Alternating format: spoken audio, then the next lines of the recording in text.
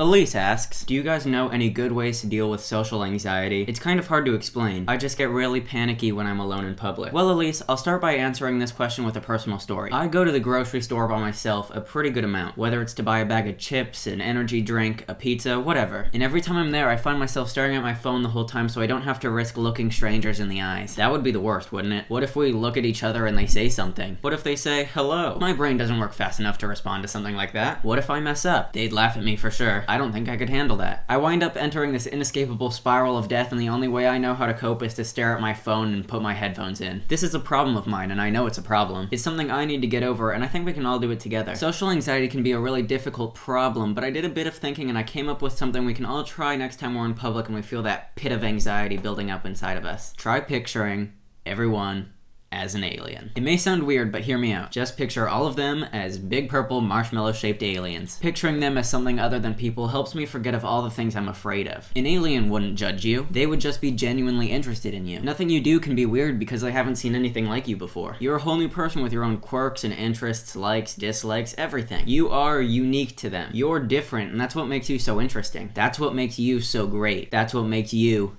so you. And on top of everything, picturing everyone as a fat purple alien makes me happy, so yeah. I hope this helped. I'm certainly going to try this next time. Let me know if you do as well. Try it out, come back to this video, and let me know how it went. If you can think of any of your friends or family who might benefit from this little tool, then send them over to this video. I'm sure they'd appreciate it. And if you're one of those friends, or if you're just new here, be sure to check out a couple of our other videos, and if you like what you see, be sure to subscribe and become a Morio today. To the Morios who aren't new, be sure to head on over to our website and submit your clip for our Morio Community Project video. It's gonna be a lot of fun. Or if you can't submit your clip through our website, you can definitely just email it to us at moralpactmail@gmail.com. All of the info for our community project can be found on our website homepage at themoralpact.weebly.com. Thanks so much everybody for watching, and I will see you all again next time.